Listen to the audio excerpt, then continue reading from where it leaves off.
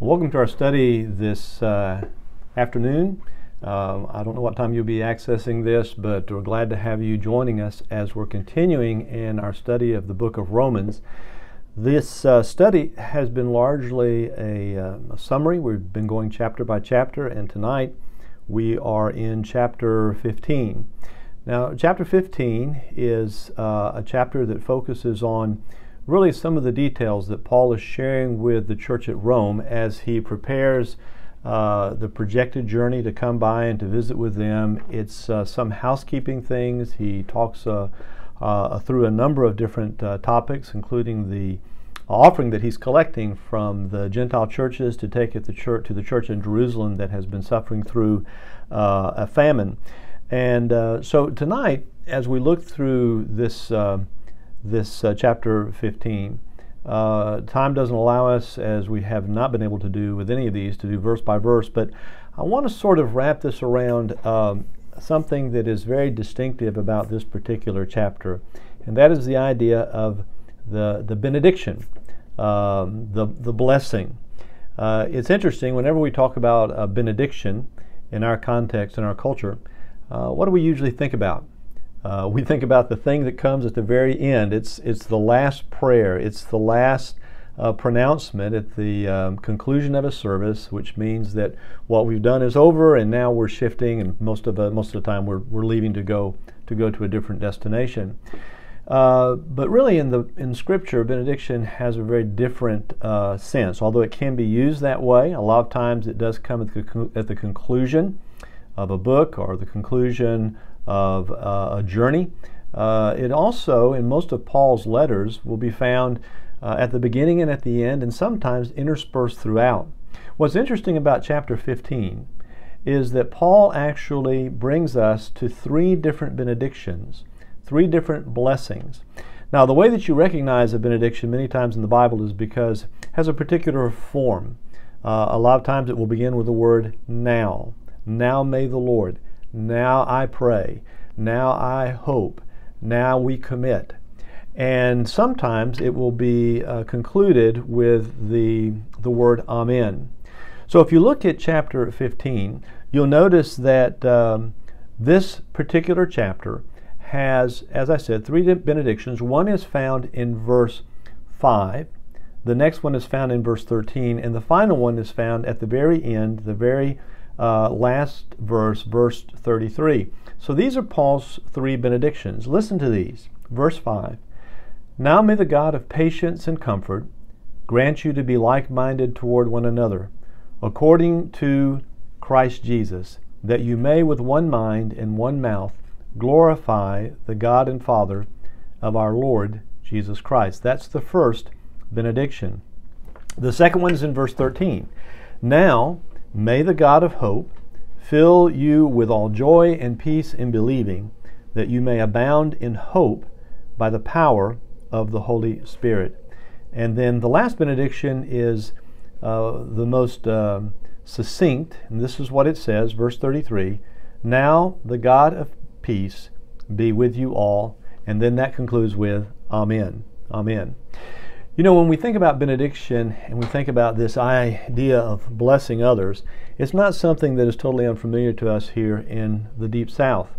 After living overseas for so many years, it's been interesting to come back and be back in the Southern culture, and you have that ubiquitous phrase, bless your heart. It's just a part of our vocabulary. It's become a part of my vocabulary.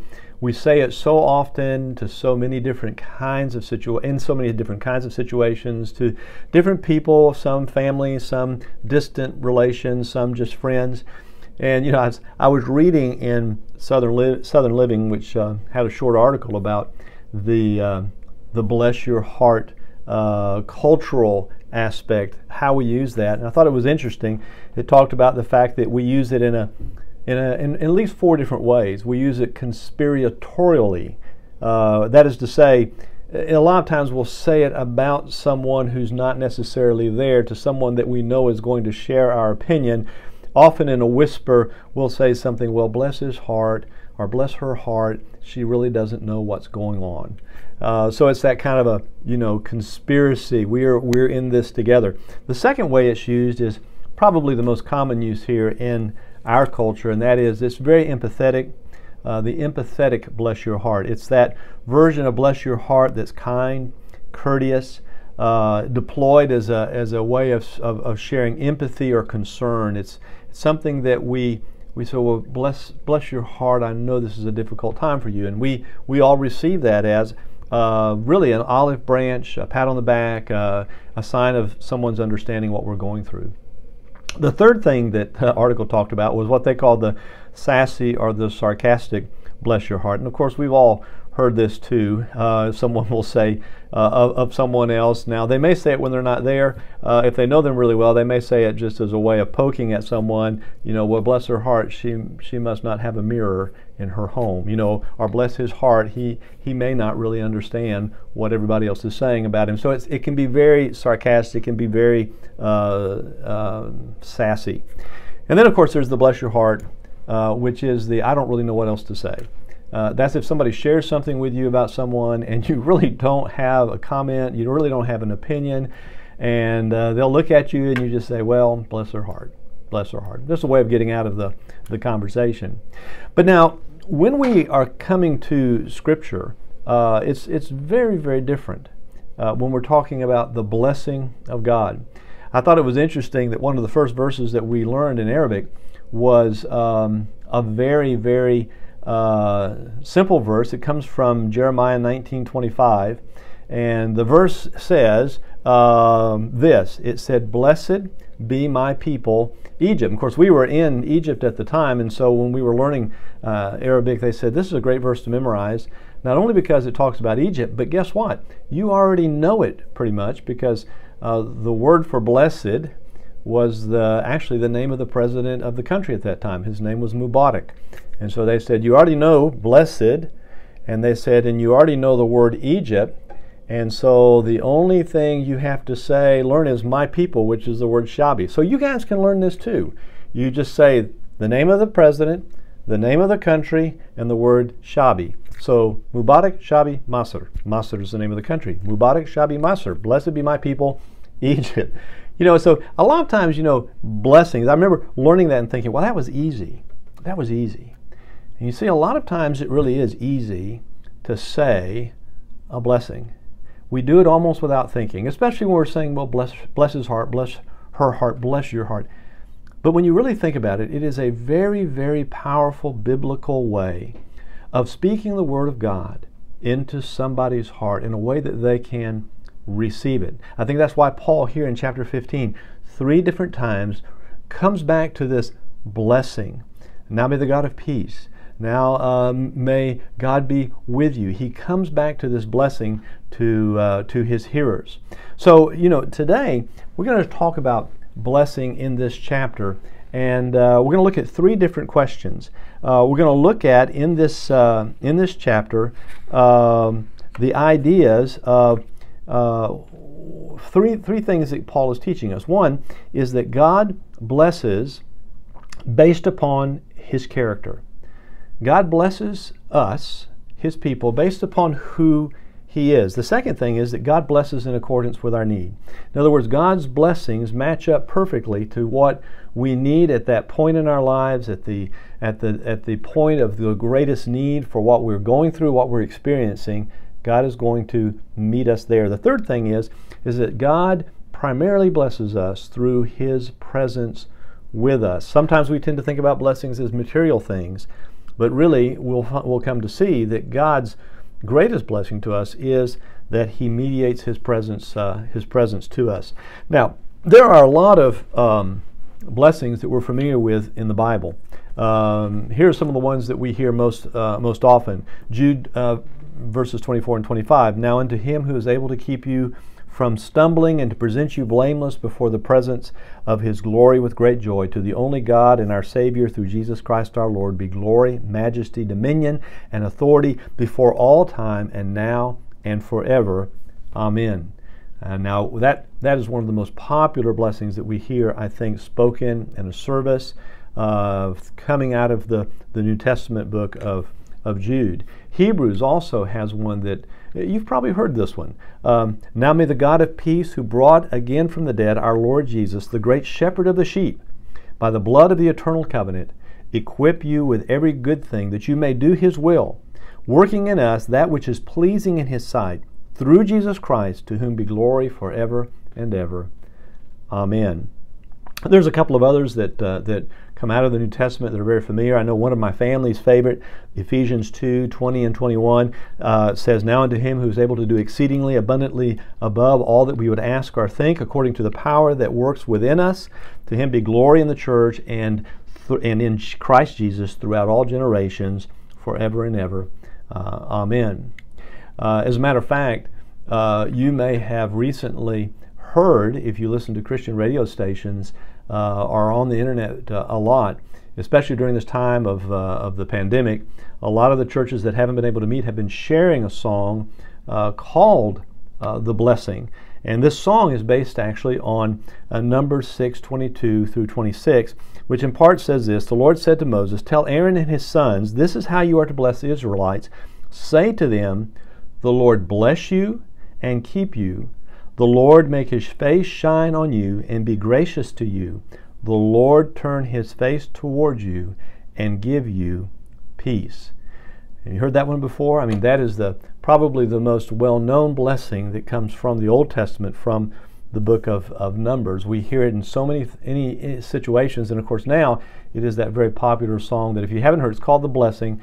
I would encourage you to go out and listen to that. But it brings us to that question before we get into our points. What does it mean to bless? You know, if you go all the way back to Genesis, where we have God creating the world and blessing that which He's created, it's interesting to note that the idea of blessing, which by the way is that word baraka, which we get the word mubarak. Remember I talked about the verse that we learned in Arabic, mubarak shabi masr. Mubarak, baraka means blessing. It's interesting to note that in Genesis, in the Old Testament, 1/6 of the references to the word blessed, where the word blessed is used, comes from Genesis alone. I mean, Genesis is a book that is full not just of curses. Of course, the curses are there when Adam and Eve sinned in the fall in the garden, and the ground was cursed. The curses are there. But the interesting thing is that there is a tremendous emphasis upon blessing there in the book of Genesis. Now, what you find in Genesis is God blesses His creation. Is that there's two senses of blessing. There's a general blessing that is bestowed upon all creation. God bless the birds of the air. God bless the beasts of the field. God bless the Sabbath day as a day of rest. And those are blessings that are to be fruitful, to multiply. And of course, we see that all around us in nature and in creation. But there's a very specific sense of blessing when God created Adam and Eve, the blessing upon His people. Now, by the time in Genesis we reach the generations of Abraham, what we find is, although most of the instances of blessing occur in Genesis, it has been very scarce up to that point in the book. That is to say, all the way through Noah, from the fall through Noah, the word bless is only used three different times. Once in the creation of man, which we've already talked about, and then blessing Noah and his sons after they came off of the ark. Meanwhile, the curse has been very plentiful, and it seems to be posed to overwhelm the blessing in life. Then God, in one particular verse, begins this pattern of blessing that is very particular, that is very pointed.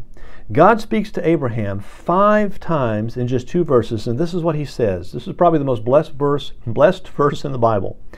And I will make of you a great nation, and I will bless you and make your name great, so that you will be a blessing. I will bless those who bless you, and him who dishonors you I will curse.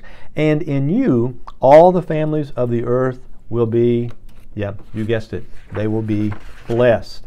And so there's a particular kind of blessing that God brings to His people, different from the general blessing. Matt Champlin said it this way, and I think it really bears our listening to this evening. He says this: Blessing is the bestowing of a privilege, of a right, of a responsibility, or favor upon some portion of creation by God, or perhaps by the one that he has blessed. In the case of Aaron, this is the blessing that Aaron pronounced on the people. In relation to humanity, to be blessed, says Matt, is to be one of God's own people, okay? And with all the benefits that it brings. In other words, the blessing of God is his relational presence in our life. Now, as if to underscore this, as you go through Genesis, immediately following this blessing, or immediately preceding this blessing, in the fall, we have the story of Cain. And as Cain is alienated because of his murderous act, Cain comes to God and he says this. He says that the curse is so much, it is too much to be borne. And what it means, he says, from your face I will be hidden. In other words, the curse of God in his life alienates him from God's presence. Whereas the divine blessing is that I will be with you. Now, we have three blessings that we're going to look at today. But we're going to look at them under this rubric of those 3 points. The blessing is based on God's character, in accordance with our need, and through his presence mediated to us. So let's take a look at those very quickly this evening as we move through this chapter. We'll be pausing from time to time to read different passages. First, God blesses based upon his character. You know, Jeremiah 32:41-42 says this, "Yes, I will rejoice in doing them good." It uses a word that actually in one translation is translated blessing. "Yes, I will rejoice in blessing them, and I will faithfully plant them in this land." What Jeremiah is telling us is that God delights, God rejoices in being able to bless us, to show his favor to us. You see, the blessings that God gives us are based upon who God is. You notice in these blessings that we read just a moment ago, in each case, Paul identifies God in a different way. Verse 5, "Now may the God of patience and comfort grant you to be like-minded." May the God of patience and comfort. In verse 13, "Now may the God of hope fill you with all hope."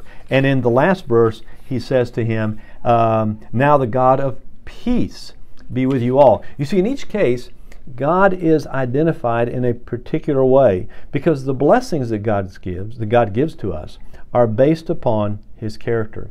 You see, there's a general principle in the Bible that because of who God is, that is true in all of our lives, and that is this: you cannot give what you do not have.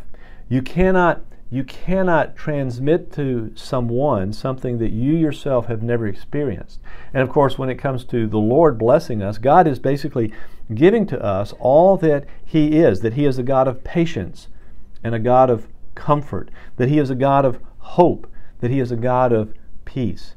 And because God's character is such, then God is able to give to us what God himself is, so that we are, in a sense, we are mirroring God to those who are around us. I thought it was interesting when my son went to seminary up at Southeastern.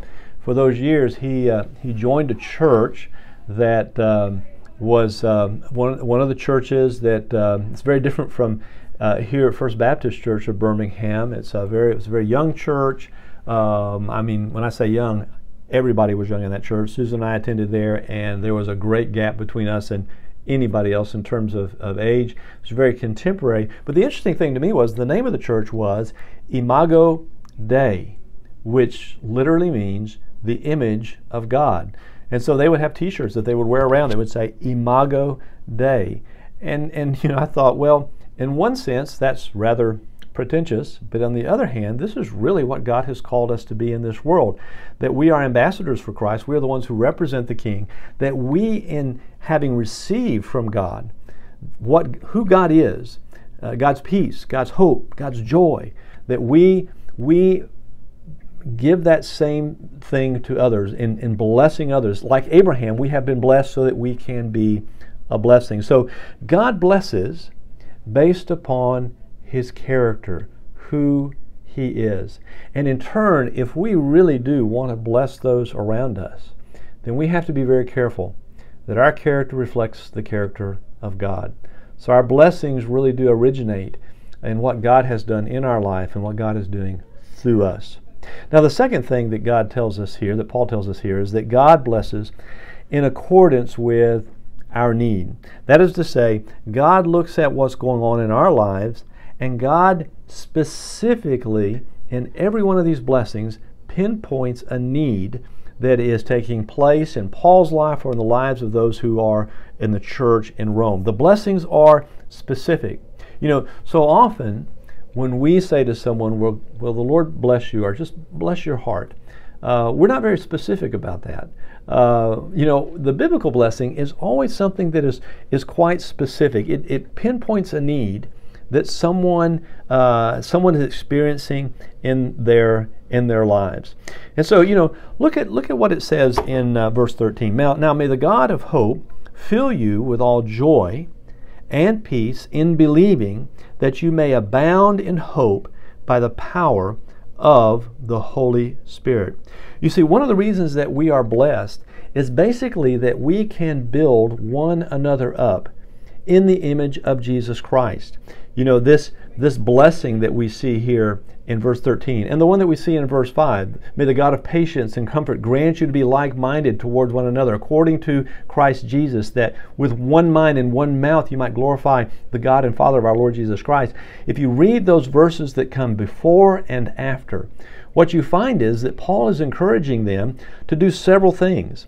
He's encouraging them in verse 1 to bear with one another, to bear with the scruples of the weak. You remember last week we were talking about those who had difficulty with some days being special days as opposed to every day being the same. People who had difficulties with eating meat that may have been sacrificed to idols. And so Paul, coming to this next chapter, begins by saying we who are strong ought to bear with the scruples of the weak. So in building one another up, we need to be aware of those who are around us. The second thing he says is that we need to put others first. Listen to what he says in verse 2.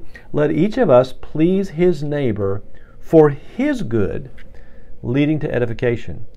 You see, the reason that we have been put here is to minister to our neighbor. You know, Jesus' great parable about the Good Samaritan was in response to, well, who is my neighbor? And Jesus wants us to realize from that parable and from many passages, including this one, that our neighbor are those who are around us who are in need. So those who are weak, those who are struggling, that we are to seek the good of those who are our neighbor, and that we are to build each other up by receiving each other. If you look at this in verse 7, he says, therefore receive one another just as Christ also received us. In other words, there's to be absolutely no difference between that grace that we have received through Jesus Christ and what we extend to those who are around us. And as always, Jesus Christ is our model. Both of, in all three of these, in bearing with one another, in putting other people first, and in receiving one another, Jesus Christ is pointed to here by Paul as he says to them, for even Christ did not please himself. For it is written, the reproaches of those who reproach you fell on me. And here in verse 7, just as Christ received us to the glory of God. And so Jesus Christ is our model of how we are to build one another up.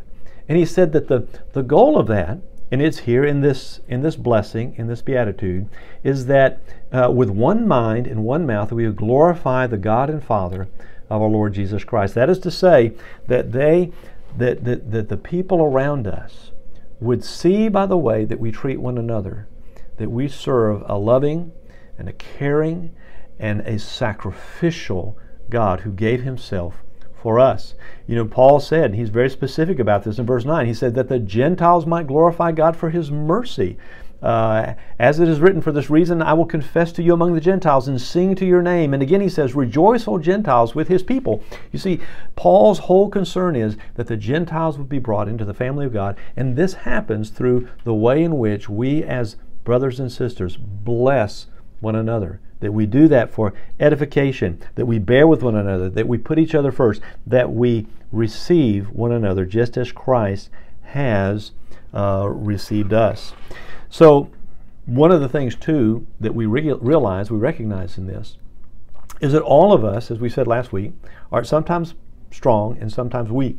All of us, in other words, have great needs. And Paul was not at all reticent about mentioning the needs that he had. You see, I can only bless you, you can only bless me, as we are aware of what God is doing in our lives and where our needs exist. If I don't know what's going on in your life, if I'm not transparent with you and you're not with me, then how do we know how to bless each other? How do we know how to pray for each other? How do we know to pronounce, what word to pronounce, what scripture to bring to bear on each other's life? Paul had his own needs, and so often, our needs are specified through prayer. We pray for one another. Paul in this passage at the very end talks about his needs in prayer, and it's very interesting that Paul would use such strong language both about his need and about the challenge. Listen to what he says in verse 30. Now I beg you, brethren. He says, I implore you. He says, I'm really pleading with you that through the Lord Jesus Christ and through the love of the Spirit, that you strive together with me in prayer. In other words, Paul didn't just say, hey, would you guys pray for me? Paul said, I'm begging you, I implore you, I need you to pray for me. And that I want you to pray, not just offer up a prayer, but to strive with me, to fight with me, to really labor with me in prayer. And then he gives them 4 different needs that were things that were a part of his struggle. Yeah, Paul had struggled like all of us. But listen to the things that Paul asked them to pray for. You find in verse 31, these are the prayer requests for 31 and 32. And this is what he says, that I may be delivered from those in Judea who do not believe. In other words, those who are the enemy of the gospel. He's talking about those who are in opposition to the gospel. He says, I need to be delivered from the enemies of the gospel. But listen to what he says next. And that my service for Jerusalem may be acceptable to the saints. In other words, Paul said, I need not only to be protected from the enemies, I need to find favor with God's people. Paul was taking this offering that had been collected for the church in Jerusalem, which was suffering, but the offering came from Gentiles. And Paul was trying to unite both the Gentile church and the Jewish believers in Christ together into one body. And Paul said, I need favor from those who are my fellow believers in the Lord Jesus Christ. And so often our prayer is, Lord, protect me from those who are on the outside, but also, Father, give me favor from those who are within, inside the body of Christ. And then he said, that I may come to you with joy. There needs to be also that prayer in Paul's life. He said, this is a need of mine. That is to have joy in the journey. That what I do, I don't do out of obligation. That what I do, I don't do out of just an overwhelming sense of responsibility, though it is there. But Lord, that it would be done with a sense of joy, that I have been privileged. I'm being allowed to be a part of this great ministry. And then finally, he says, and that I may be refreshed together with you. That is to say, a prayer that all of us would pray, and maybe perhaps at this time more than any other, that we just need a refreshing from the Lord, that God would come into our lives and speak to us in a very specific way to refresh our spirits. So God blesses in accordance with our needs, but we have to be very transparent with one another, honest with one another, to share what our needs are so that we can pray for each other and so that we can speak a blessing into each other's life. And then finally, and probably for our study today, one of the most important points that Paul brings to us through Romans 15 is that God blesses through His presence both with us and within us. Listen to what Paul says, this last benediction. He says, now the God of peace be with you all. It's interesting, isn't it? Paul has talked about the things that God would grant us, that first benediction. The second benediction, he talks about that now that the God would fill us. But on this last benediction, it's very simple. He says, I'm praying that God would just be with you. That God's presence And of course, how God's presence is with us is almost always in Scripture mediated through His Holy Spirit. And He talks about the Holy Spirit coming into our life and the Holy Spirit sanctifying us, the Holy Spirit giving us His power so that we can serve. So we're empowered by the Spirit, verse 19 says. We are sanctified by the Spirit. We are set aside.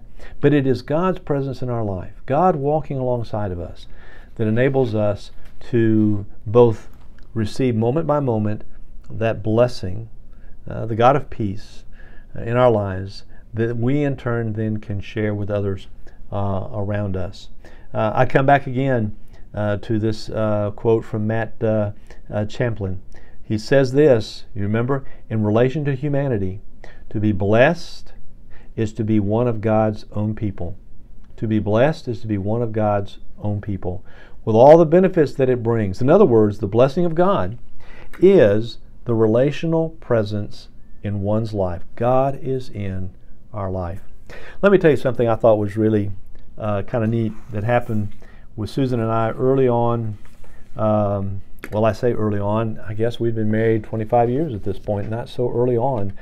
But we took a trip to Europe, one we had planned for a long time.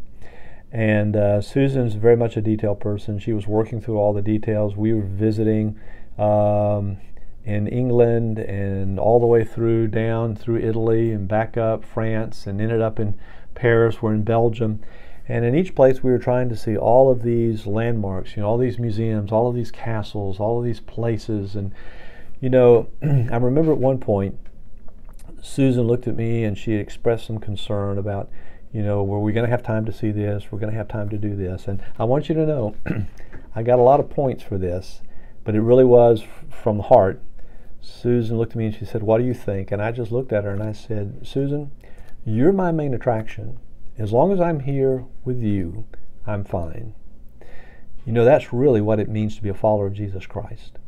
It means to say to the Lord, all the things you give, all the things you do for us, those are great. It's a part of being a part of your family. But the greatest blessing is to have the Lord in our life, that He is our main love, our only love. He is the one who is our main attraction. I pray that that's your experience. Now, I would encourage you to go back through, find those blessings in there and read them.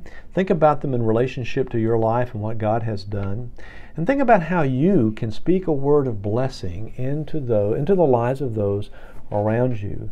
And again, I would just say, in order for us to do that, we really do have to be very transparent with one another so that we know how to pray and we know how to pronounce a blessing.